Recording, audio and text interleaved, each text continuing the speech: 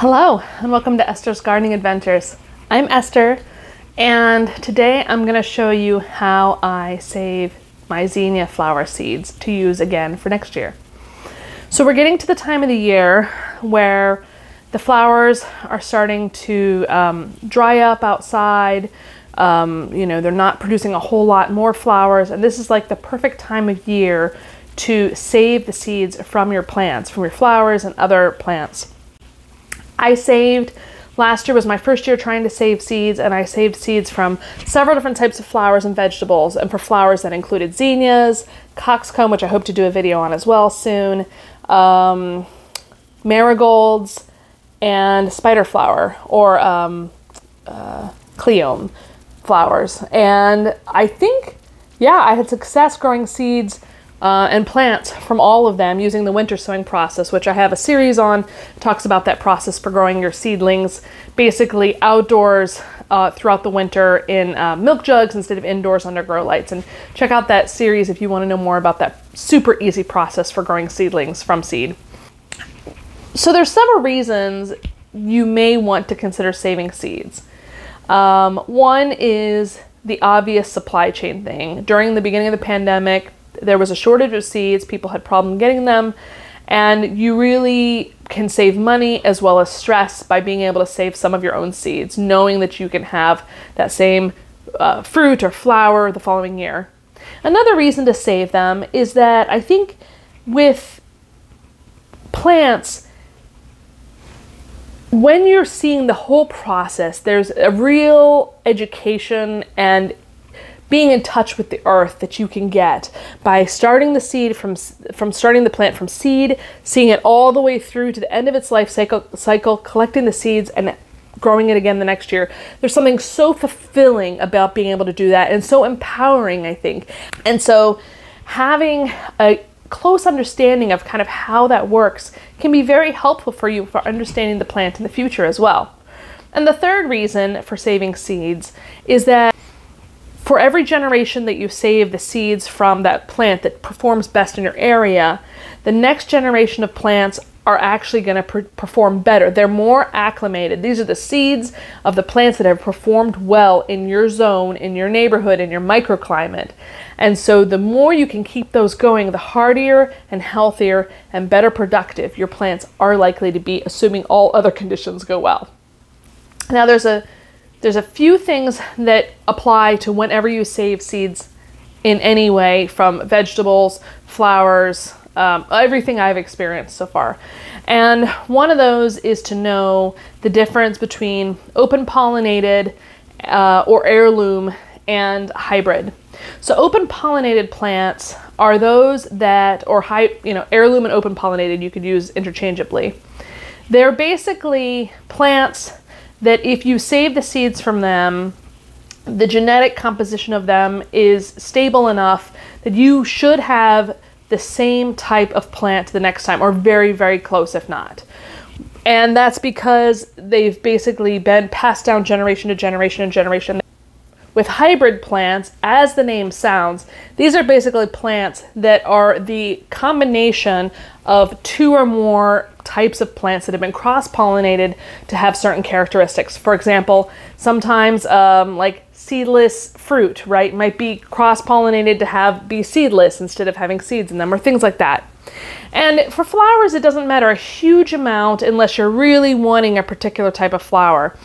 For vegetables and herbs and, definitely for vegetables, it matters a lot more because you're going to be eating them, and you might risk growing something. If you use a hybrid plant, you might risk growing something that just won't taste very good. If you're saving seeds from a hybrid flower, chances are you will not end up with the exact same looking flower the next time. It might be shorter or taller, the color may be different. Another thing to think about is a lot of times the seeds will actually save, unfortunately, will keep the diseases that they had from the plant. And so you don't want to, powdery mildew stays in the seed. So you don't want to save seeds from any plant that isn't healthy. So you want to save the best of the best. The healthiest looking plants, nothing with diseases. For example, I may save some seeds from my green zebra tomatoes because they've been fine this year, but I'm not going to be saving seeds from any of my other tomatoes because they've all had issues this year. The other thing to think about is it's a little different for vegetables because some of them you need them overripe, beyond the point at which you would eat them. Some you harvest right when they're ripe. So it's a little more tricky, but with flowers, at least the basic ones, most of the time, if you can let them dry outside, that is the best way. If you can let the flower heads dry up on the stem. But if you're in an area that, like a lot of areas that have had a lot of rain this year, you can harvest them when they start to turn, when they start to look a little bit drying up. You can bring them inside and put them on a paper plate and let them finish drying. And that's what I've done with several of my flowers as well. All right, let's go outside and get this process started. Here we have my zinnias. And you can see here that the heads are starting to dry up on a good number of them. Ideally, this is, if you're having a rainy season and you don't want to save them forever, you could harvest them at this stage, right? If you had no choice and you had a bad season. But ideally, you're gonna want to get them at this stage where they've mostly dried up. There's still likely some seeds in here that are fully mature. Here's another one. Now that's like perfect right there. Kind of see the back of it too. So I'm gonna harvest a few more, then let's go inside and get the seeds out of them. Now all of the flowers that I had marked with a string are already inside drying because I saved them, I marked them earlier on in the year. All right, so there we go. We have quite a few. Let's take these inside now.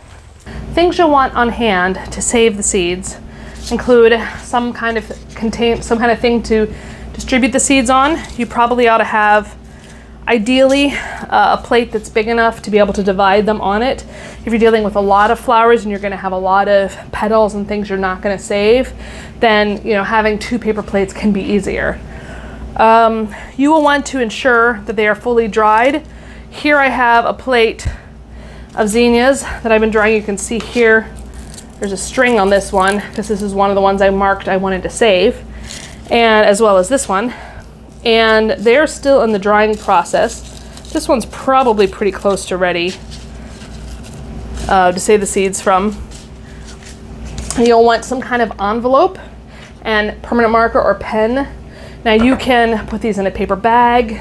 You can put them in a glass jar, maybe with a moisture absorber to help keep it dry. But you'll need something to put them in once they're fully dried as well, and to store them and to label them. You can also use like a label maker, right? Like I will use on my jars, but I tend to handwrite on my ones unless I'm giving them away. Then I use the fancy label maker. All right, so I'm gonna start off with just the basics of the zinnia flower, which is that to get the seeds off of it, you can just treat it like a bird and pluck it, right? From the side, just pull it out like that, right? You can also kind of mush it down and try to break it up a little bit. Sometimes if it's super dry, the seeds will come right out. Based on my limited experience, I have found that at least for zinnias, the most mature seeds tend to be on the outside, and the closer you get to the center, the less mature they are. If you have saved seeds yourself, let me know if that has been your experience as well. So the next thing you want to do is you want to look through the flowers. I'm going to get closer up on this in a second. You want to pick the healthiest looking, the most thick and best structured seeds. And I find that in zinnias, not every single seed is necessarily going to be viable looking. The shape of zinnia seed that you're looking for is you want something that looks kind of like a spade / arrowhead, right? You got this sort of arrowhead kind of look. It's got the ridge in the back and the front.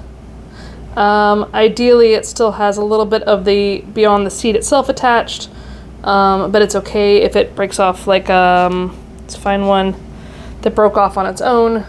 You can see the little end piece there, kind of. And you want to get something that, let's pick another seed here. That one was a good example, but I'll pick another one. You want to get something that you can really tell that it has that ridge, it has some thickness to it. See how that isn't really flat? When I put my hand on it, I can feel the ridge, and it's stiff, nice and firm in your hand. Let me find one that doesn't look quite right. Here we go. Here's an example of one that doesn't look quite right. It is pale.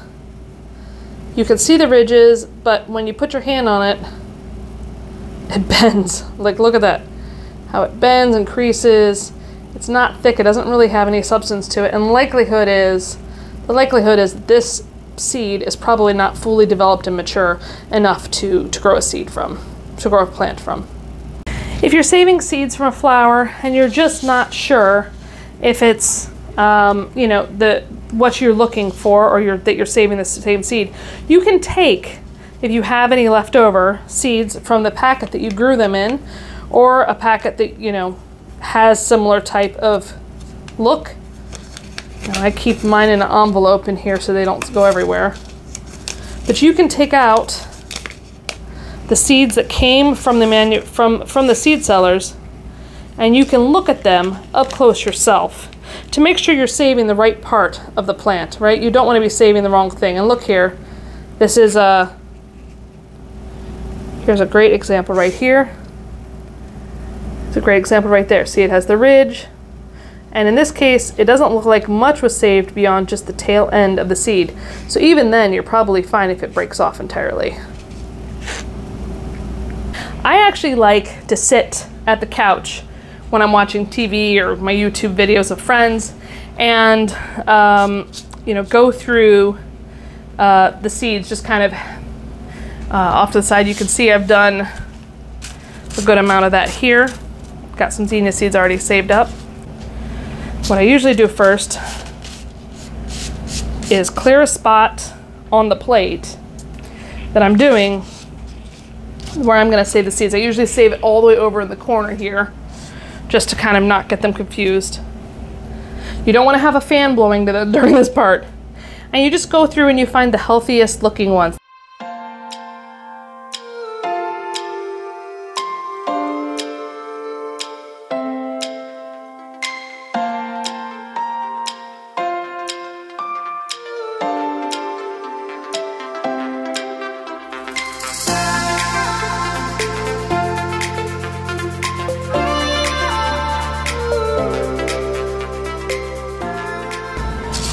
All right, here we have it. I counted it, and it's about 28 seeds from just this one zinnia, which obviously you're not going to grow. I'm not going to grow 28 flowers, 28 plants in my garden next year. But I am going to combine them with the other seeds that I've saved, and we're going to let them all dry out.